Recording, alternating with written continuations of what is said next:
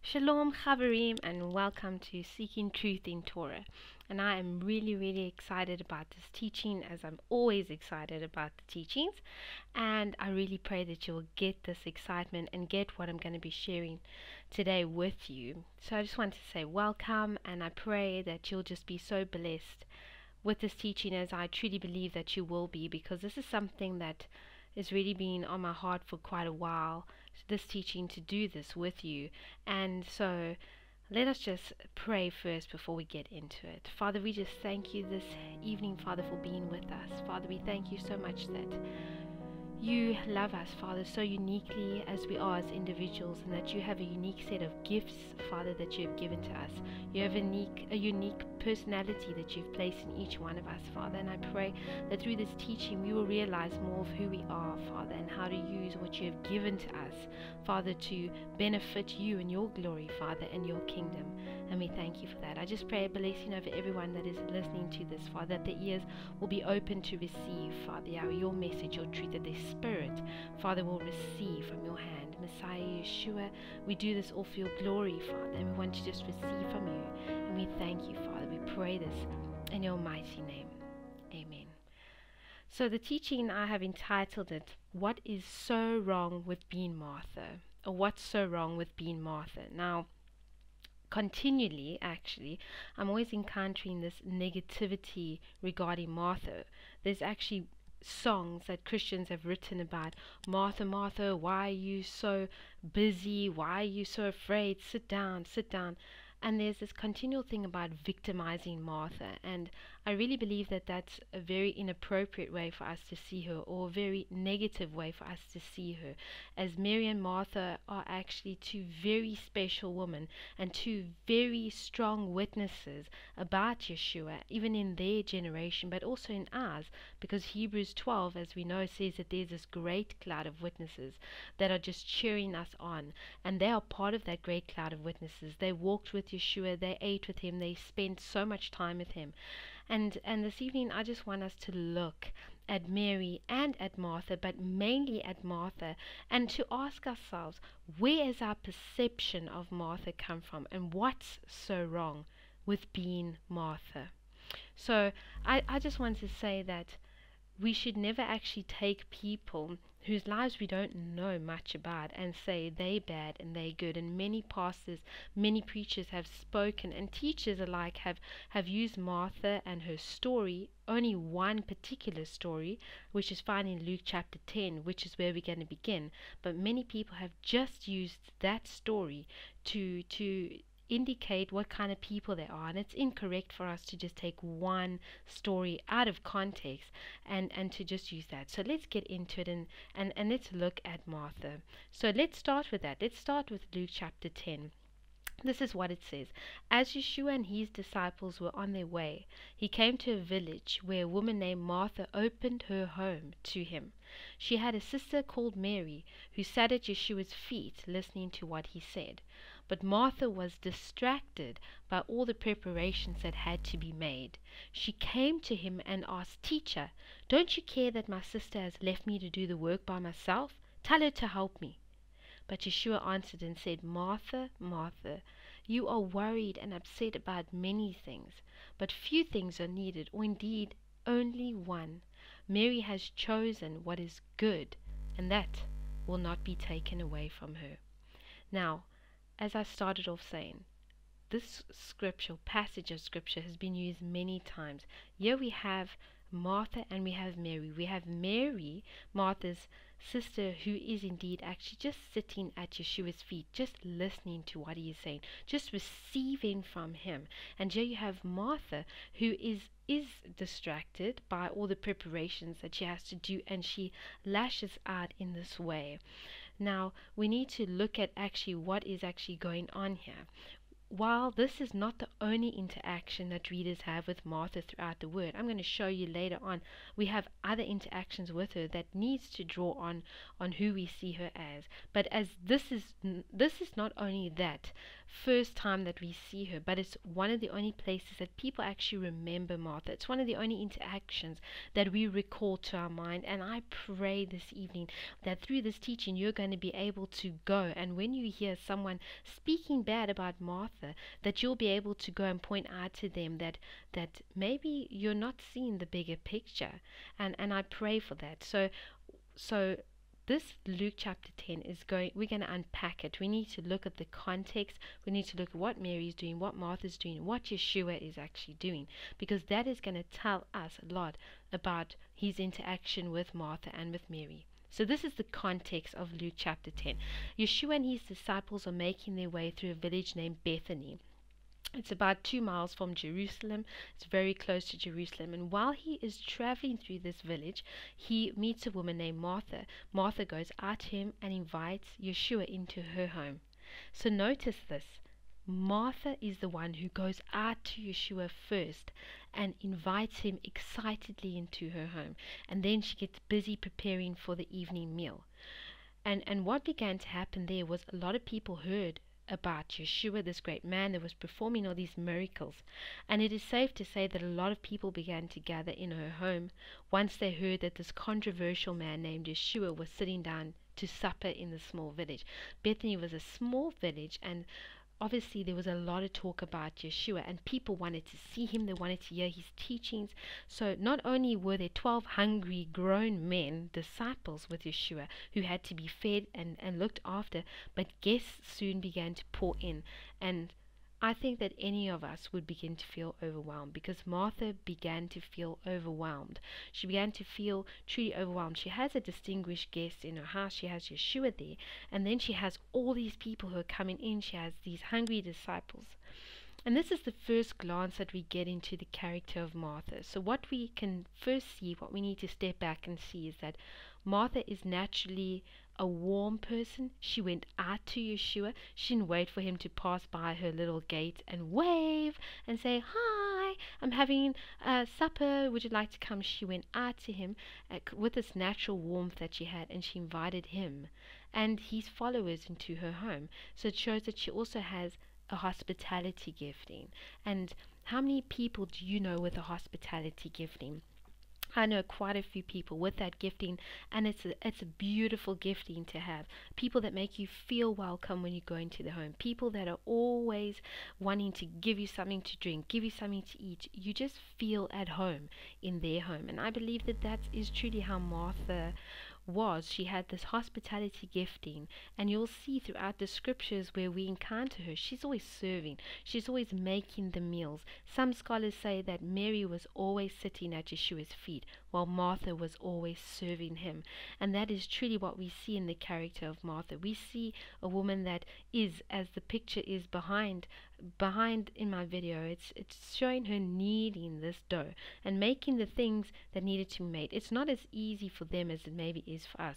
Many people I know entertain people, and all they do is go down to the local store and buy some TV dinners and warm it up, pop it on a plate, and everyone thinks that they made it. But the truth is, that's not how it was in their day. Everything was made from beginning to end and had to be made with the hands. So here we see that all these people are in her home, and now she's beginning to feel truly overwhelmed by what is actually happening. She's beginning to feel the pressure. And on that day in Bethany, Martha was using what she had to serve. She was doing what she always did. She was being hospitable. She was actually being Martha. That's all she was being. It was part of her nature, part of her design. But it all became a bit too much for her. And I want us just to pause there. And I want you to just think about yourself and say, what is part of your nature? What is part of your design? What do you naturally bring when you're in a fellowship, for example, or when you go to someone's home? What is it that naturally runs through your mind? What is it that you naturally want to bring to other people? Because that's part of your design. It's part of who God made you to be. So Martha is actually just being Martha. She's using what she was given by the great I am. He gave her this great gift of hospitality and warmth to use, to serve, and that's what she's doing. But suddenly, because of this great extent of the pressure, it suddenly begins to be a bit too much for her. and we see that she becomes overwhelmed, and she actually singles out Mary for unwillingness to help. She's trying to find a place to place her frustration, and many of us do that. I know sometimes we can kick over the cat's water, for example, and suddenly shout at someone else that's standing in close vicinity, and all of a sudden it's their fault, but it's not their fault. We are just simply looking for a place to place our frustration, and this is what Martha's doing. She is so suddenly frustrated and overwhelmed. She singles Mary out for unwillingness to help. But Yeshua sees deeper than that. He sees that place in her, and he reaches out to her in her chaotic and overwhelmed state. And his words say, Martha, Martha. And if you look at them in the original language, they are so full of care for her and concern and of tenderness. It's the kind of, I love you, dear woman, statement that Yeshua makes often to those in his most intimate circle. He's not condemning her. He's not judging her. He's seeing where she's coming from, and he's saying to her, Martha, Martha. On that day, in that setting, Yeshua called to Martha very tenderly, and he tells her there, he says exactly what's going on. I mean, he's not going to, that's how Yeshua is with us. Sometimes we feel a certain way, and maybe we don't even understand how we feel, or we feel fearful about something, or anxious or scared about something, and we don't know the root. But Yeshua, he gets right to the root, because he wants to go into that place with us. And he says to you, are anxious about many things. So what is he doing? He's actually doing what a good psychologist should do. He notices the feeling and emotion that she is struggling with, anxiety. He says you are anxious for many things, and it's important for us to be able to look at the meaning of that word. The Greek word for anxious here is merimnao. It means an anxiety or state of restlessness that deeply disturbs and disrupts the tranquil state of mind, and it disturbs your personality and your actions. Yeshua then goes on to say she's not only anxious, but you are troubled, Martha. Again, now he's recognizing the secondary emotion that she is feeling. You are troubled. The word for troubled here is terbezi, a state of being in a noisy, surging crowd that just closes you in. It becomes way too much for you. In other words, Martha's God-given gift of serving in such a beautiful way is no longer coming from a place of trust. It's no longer can it come from a place of rest, but it's become a chaotic place of striving, because now there is too many expectations placed on her, be it expectations from herself, be it expectations from the crowd, be it something that's happening in her mind, because it is happening first in her mind and in her thoughts. I need to serve, I need to help. It's coming from a state of restlessness, and I can honestly say that this ministers deeply to me, because I know that it ministers deeply to many people, because sometimes people maybe put an expectation on us, and we have a God-given gift to do something, and all of a sudden we can't do it in a state of peace. We can't do it in a state of rest, because maybe we have a deadline that's looming, and we may be sick, and so sometimes we have to strive to meet this deadline. Or maybe, I know and believe that moms feel like this a lot, because mothers have a lot on their plate. They're dealing with children. Sometimes their children get sick. Sometimes their children and their husband is sick at the same time. Sometimes working moms have this work that they need to do, this career they focus on, and also being a mom, being a wife, having all these things to juggle. And many times our gifts can't be used ineffectively as it should be, because we have an anxiety or state of restlessness. This even goes deeper into, sometimes we're dealing with things within ourselves. Sometimes we're dealing with disappointment or grief, or something has happened that's caught us off guard, and it's hard for us. And at that time, maybe you're in a ministry where you're still serving, or you have to preach every week, or you have to be the worship leader, or you have to minister, or you're a counselor, but yet inside yourself that state of rest and peace isn't there, because of the situation you find yourself in. And you know what? There's nothing wrong with that. There's nothing wrong with recognizing and being real with your feelings and your emotions, and recognize what's actually going on. And that's a big part of this teaching that I feel Yahweh wants me to bring out this evening, is to ask ourselves, what is it that is driving what we do? In other words, what is it that causes you to serve? What is it that causes you to use your gifting? Is it a sense of loneliness? Is it a sense of sadness? Is it a sense of you want to do what someone else is doing?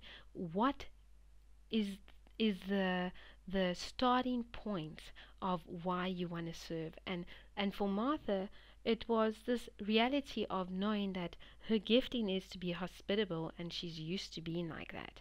But now there is too much that is disturbing her, so she can't be at peace in her gifting. She can't choose a place of rest without being so troubled in herself. And now resting is not about going on holiday. It's not about sitting back and doing nothing. What Father has taught me about rest is that rest needs to be a part of our work. In other words, if you work at something, you can come at it from a place of rest and peace within yourself. People don't rest when they strive for perfection. Maybe Martha wanted to do it so well because she wanted to bless Yeshua. Maybe she wanted to bless the people around her and striving for that state of doing it in a perfect way. Striving for that place of perfection also comes from a place of fear of failure. And many people I know do things striving for perfection, but it's actually motivated by a fear of failure. So they never have rest while they are working. They use their gift, but you'll never maximize a gift and the use of that gift if your place that you're coming from is not good. So let's move on. Yeshua called to her as he saw straight through what she was doing. As I said already, not in a judgmental way, but in a manner of love. He called to her so that she could acknowledge that her character needed a little bit of changing. Her character needed a little bit of changing in that environment, in that setting, in that way. He didn't want her to strive anymore. He wanted her to be able to do what she was doing, but in a place of rest. And the chapter here ends with Yeshua's words to Martha. He says, Mary has chosen what is good, and that will not be taken away from her. Now, a lot of people use that scripture for many things, and it sounds a bit harsh in our English language. The words sound quite harsh. Oh, Mary's chosen what's good is not going to be taken away from her. Deal with it. But that's not what he's actually saying. Keep in mind the context that we've just discussed. The Greek word for good here is agothos. It means good, profitable, useful, something of benefit or blessing. In other words, Yeshua is not condemning Martha's actions. He's not condemning what she's doing, and neither is he comparing her conduct to Mary. Yeshua never is going to do that. He's not going to come and say to me, hey, your thing that you're doing, it's not as good as your neighbor's thing. He's not that kind of God. He's not that kind of Father. He's telling Martha that Mary has chosen a place of solace, a place of stillness. She has chosen the position of a student, because I personally believe every time I encounter Mary through the scripture that that's her natural way. Mary naturally sits. And you'll see that just now when we encounter the next scripture. She's naturally a person that's sitting. She's naturally a person that is still. She's naturally that kind of person. And we need to realize that there's a place for action. Martha is that action person. Mary is that still sitting person. Sometimes you go to a prayer meeting and you have these people, they sit quietly on the couch and the worship is going and their eyes are closed. And there's just there's this beautiful sense about them, that they're just in a place where they're encountering Father. And at the same time, in the same prayer meeting, you have someone that's walking up and down, that's praying out loud, and they're also in the presence of the Father. So you see, there's these different ways that we connect with Yeshua, and that is what is happening here. Mary is this still person. She has chosen a place on the floor close to Yeshua. She wants to be close to him so she can hear his life-giving words, because she needs him so much, and she knows she does. And she wants to receive the fruit thereof. This is a beneficial choice, and Yeshua will not take that away from Mary, and that's beautiful. because he's saying, Martha, I'm not going to take that from Mary, because this is Mary's natural way. Just like he's not going to take from her her desire to serve. He never tells her not to serve. He just tells her, you are anxious and you are troubled for many things. So he wants her to deal with the negative emotions, whereas Mary, she's just being who she is. She takes that seat and she takes a place of stillness. That's who she is. And that's what Yeshua is actually saying. He's saying that, Martha, I'm not going to take that away from her. She's just being herself. She's just truly, truly being herself. Now, I'm not going to take that from her. So it's not a condemning thing, and it's not a bad statement to make. But it's just the way that he is communicating with both of them. Now, Yeshua loved Martha and he loved Mary, and we need to realize that his desire was for each one of them to become mature and to become set apart as true disciples. Worry and anxiety, overthinking, which many people do, and overclouding our minds and our souls separates us from knowing Father in a more deeper way. Yahweh's words spoken through Isaiah reflect the lesson that Yeshua was trying to teach Martha. And this is what he was trying to say. It's one of my favorite scriptures.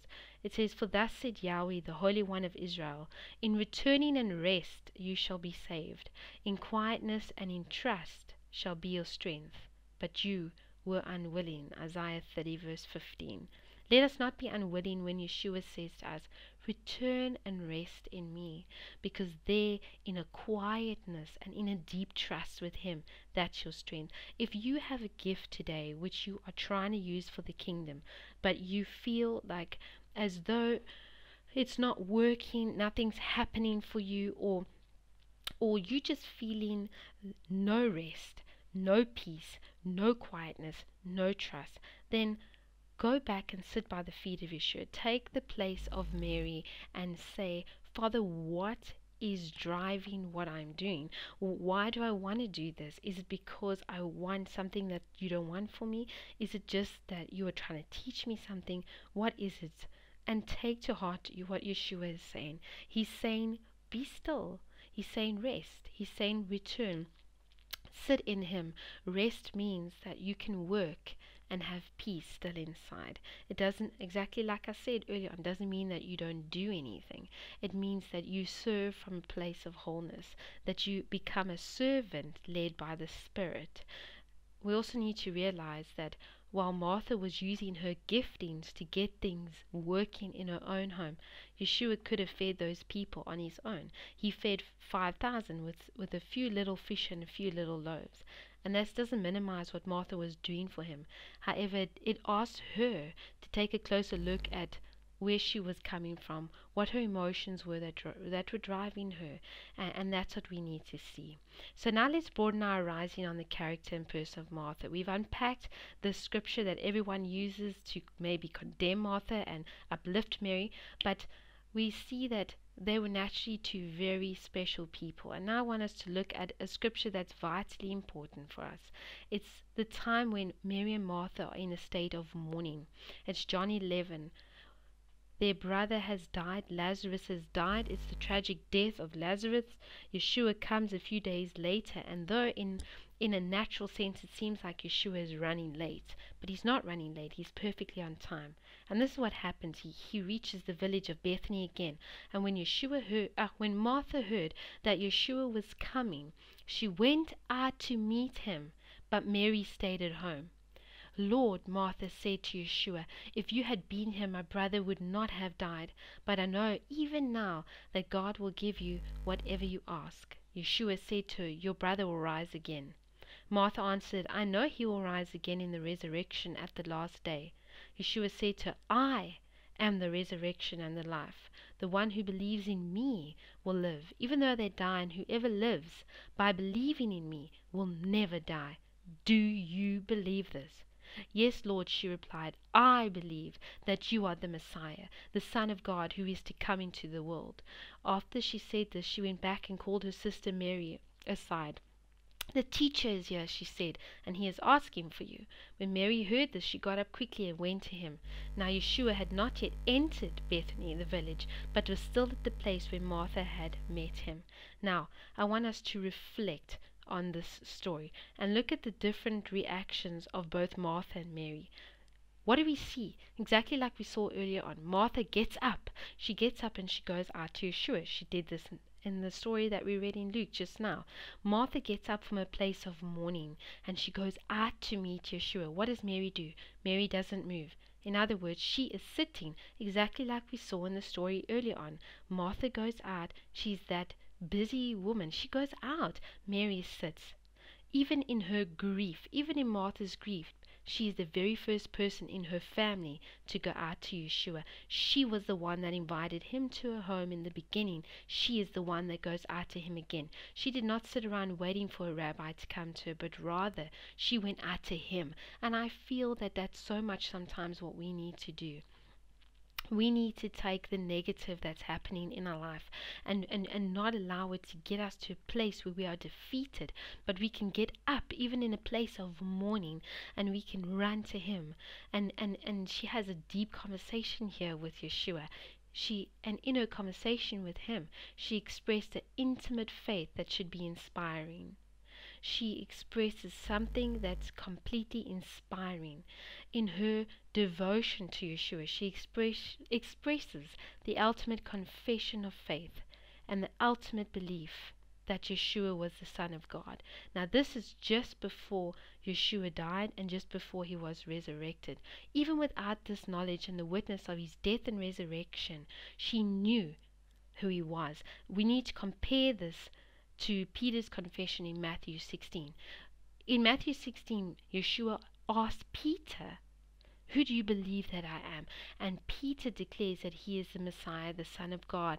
And Yeshua says to him, "Flesh and blood have not revealed this to you, but only Yahweh himself." It's exactly what happens with Martha. What does she say? She says, "Yes, Lord." She replied, "I believe that you are the Messiah, the Son of God who is to come into the world." And after this she goes and she calls Mary, and then Mary comes.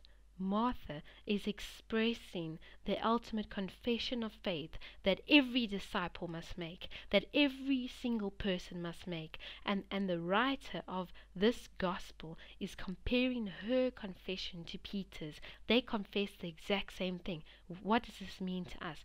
That Martha is a disciple of Yeshua, and he met her alone, one-on-one on the road, and he asked her, "What do you believe?" And she confessed this, and it's touching and it's moving and it's intimate and it's special. After this encounter with Yeshua, Martha went and she called to her sister Mary, and then she told her to go and meet Yeshua. And I want to say this, aren't the roles reversed here? Aren't the roles completely reversed? Is not Mary caught up with her situation? Is she not able? She's unable to see beyond. Yes, her brother had passed away suddenly, and truly the grief was unimaginable. But at times Mary also chose to follow her feelings. She chose to follow her own attitude. And don't we all do the same? She was in that reversed role. Just like we saw Martha had feelings that were holding her back. Initially in with the serving and with Mary being in a state of stillness and freedom to experience Yeshua, the roles are completely reversed. Mary here is sitting the natural way that Mary is. She sits, but her feelings are holding her to that place. And it's Martha that goes to her and says, "Hey, the teacher wants to see you. He is here." And then Mary gets so excited and she runs out. And there is no condemnation for Mary's feelings. She's completely human. Yeshua is not condemning us for being human. He's not condemning us for having these feelings. I believe that Mary understood her own frailty, and she understood her dire need for Yeshua. So much so that Mary, she anointed him with a whole year's worth of spikenard. She comes in again later on. Yeshua spent his final week before his death. He spent it in the home of Mary and Martha, and you can read that in Mark chapter 11. And this home must have been a special one, because Yeshua wouldn't have gone to a home that wasn't a home where he could really be himself. He wouldn't have been there. He went there, and that's where Mary comes and anoints his feet. And if you read Mark chapter 11 verse 11, it actually says that Martha served the meal. And isn't that amazing? Martha was serving the meal when Mary came in and anointed his feet. Here again, you see Martha with this amazing servant heart and attitude to serve and prepare his meals and take care of his needs. Mary is continually sitting and continually at his feet, even to anoint his feet for his death. And it's just incredibly special. And truly, this family was incredibly special to Yeshua, and we should neither judge them nor condemn their lives, because they were just amazing people. I want to say this. There are only 4 people mentioned in the Gospels that Yeshua loved. It says the ones Yeshua loved. This family is listed as 3 of them. Isn't that amazing? John 11:15 says, now Yeshua loved Martha and her sister and Lazarus. I find it very interesting that Martha is mentioned first. And this tells us a lot about how much Yeshua loved his faithful follower Martha. He loved her very much, and he loves us very much, and he sees beyond the things that we struggle with, even in our own feelings, even when we struggle to use our gifts properly, maybe. Sometimes even when we struggle in just living a natural everyday life, sometimes things get tough. He sees that, and he says that we need him, and he wants us to come and sit at his feet, and he wants us to serve him, and he wants us to declare that he is the Messiah, and he wants us also to receive from him. You know, the place where Mary sat was a place of receiving, and that is what he wants for us. He knows that we need him, and he wants us to come, he wants us to sit, and he wants us to rest at his feet. Yeshua's invitation was for total rest for Martha and for total love. And if we are honest with ourselves, we will admit that we also have Martha moments, and we have Mary moments. We have moments where we can be so overcome by our circumstances that we just sit and we don't go out to Yeshua when maybe we should. And sometimes we have moments where we feel chaos, where we feel anxiety, and where we put our frustration on someone else or on something else, when Yeshua just wants us to rest. So that is a big thing that we need to see and realize.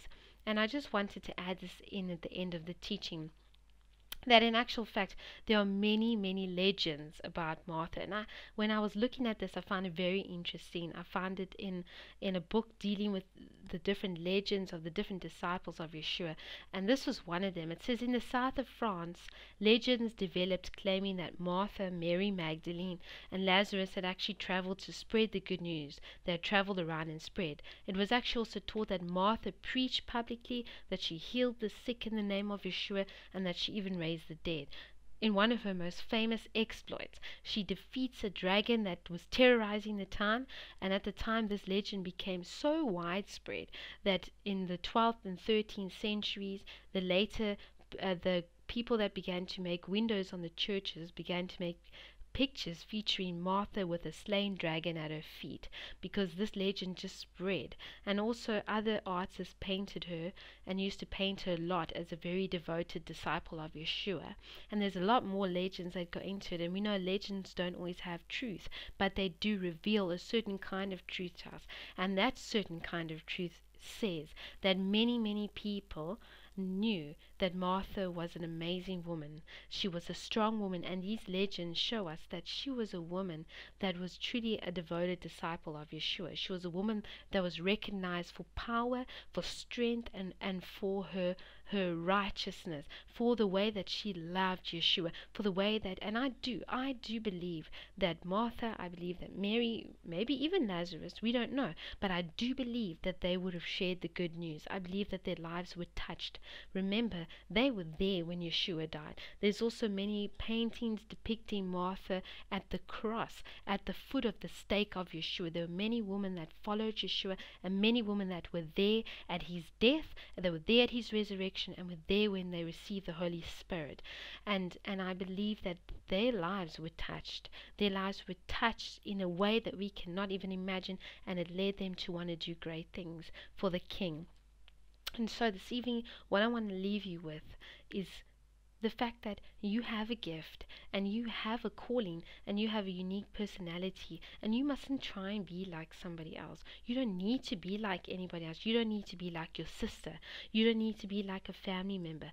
You don't need to be like your mom or your dad. You don't need to be like the person next to you. And don't try and use your gift like someone else uses theirs, because each one of us is different. Each one of us communicates differently, works differently, creates differently. We are unique. What Father is saying is, what is driving your need to serve me? What is driving your need to serve me? And what is driving your need to serve Yeshua tonight? Is it the need to be like somebody else? Is it the need to stop feeling so insignificant? Is it the fact that you still feel fatherless and you're trying to earn his love by serving him? He doesn't want that from you. He wants you to receive what he has purchased for you. He wants to look at your face. He wants to look in your eyes, and he wants to say, you need me. Now let me serve you. Because that's what he came to do. He came to serve us, and he came to give us everything that we would need, so that we do not need to strive, and that we do not need to be anxious, and that we do not need to be troubled. And so let us just pray, and let us reflect on what I said this evening. For all of us, each and every single one of us need to ask ourselves why we do what we do.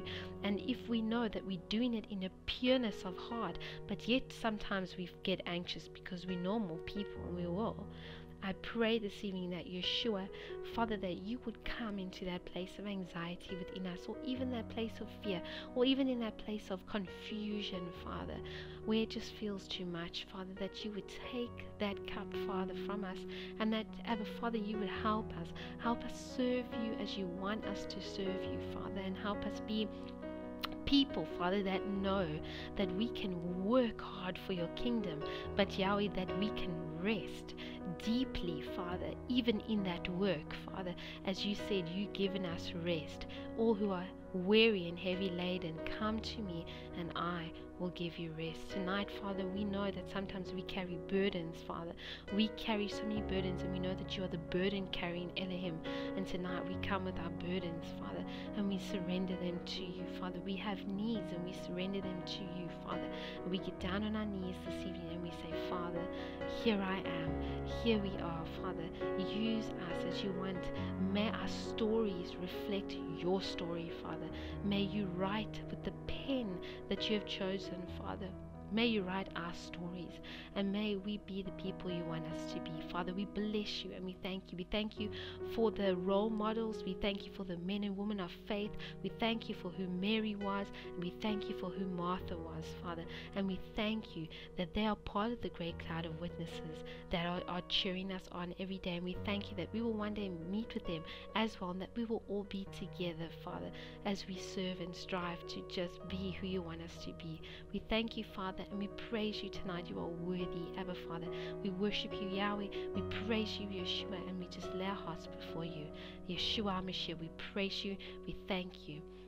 Thank you, Father. Amen. And I just want to say thank you for joining, and thank you. And I pray that you will be able to answer someone when they say to you, Martha wasn't a good person, or she didn't do good things, because that is not true. She did. And I just bless you. I bless you in the wonderful name of Messiah Yeshua. Amen.